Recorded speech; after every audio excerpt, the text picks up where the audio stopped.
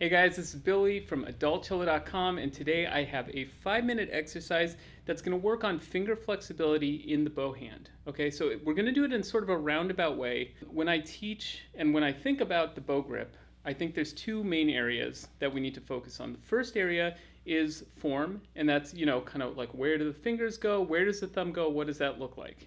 The second area is what should it feel like to use the fingers and the thumb in the bow grip, and that's what I want to focus on today. So in order to promote finger flexibility, what we're going to try to demote today is over squeezing. This happens with all beginners, and it also happens with many intermediate level players. We just end up squeezing more and more on the stick, and that can inhibit certain bow strokes. It just gets in the way in general. So let's put 5 minutes on the clock. Boom, there we go. 5 minutes are on. And let's work on it. So what we're going to do is actually get away from the actual correct form for a minute. We're going to do what I call the barbaric grip.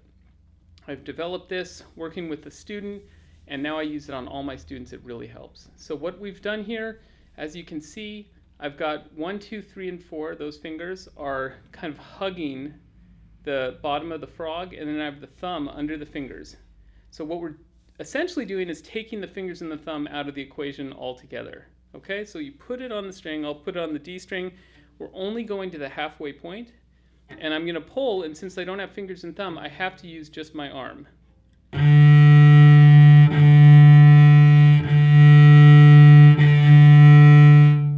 Okay, let's do G string.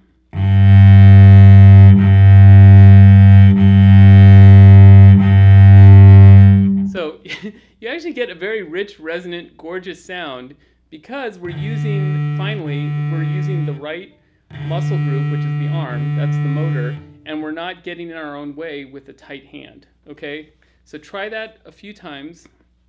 That's step one. Step two is a variation. It's still barbaric, but I've kind of teased my first finger into more of a playing position, okay? So this is like a semi-civilized bow grip, and we're just going to do the same thing, but we want to keep, for steps 1 through 4, there's this ridge right here between knuckles 1 and 2, and that's where I'm focusing my arm weight, okay? I'm kind of front loading it onto these two knuckles and in between. So here we go.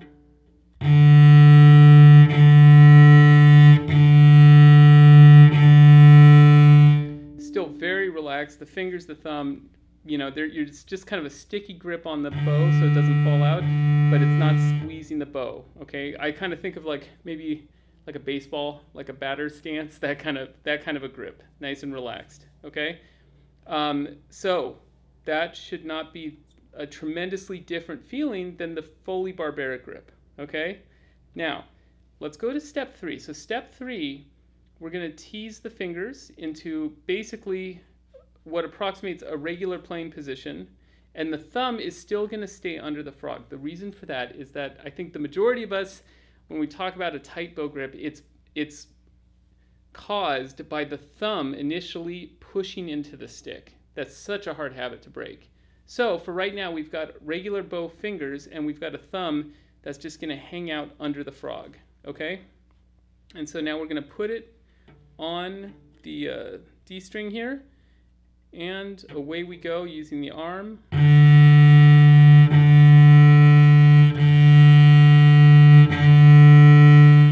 So at this point with this grip, I really have to start thinking about allowing the weight of my arm to really sink into that first finger to make sure I have a sticky bow stroke the whole way through, okay? But again, my thumb's not doing very much at all, okay? It's just kind of going along for the ride.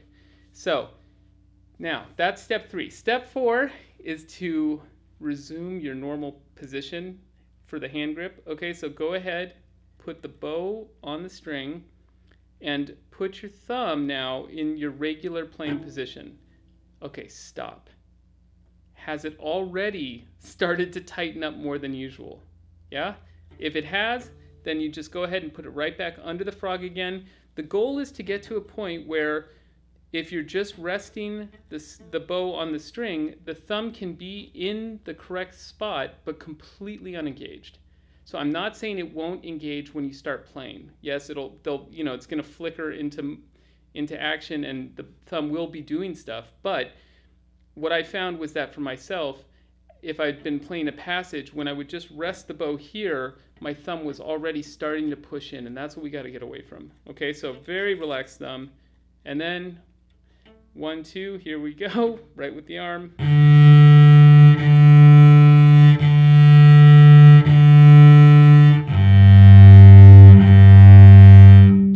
Okay, so I'm hoping that feels very different than it used to feel. So again, this barbaric grip, you take out the fingers and the thumb, okay, completely. And then we're just going to go kind of slowly inch our way back to a regular grip, but try to channel that feeling of just having the arm do the work. And the arm weight is going to flow through the fingers into the bow.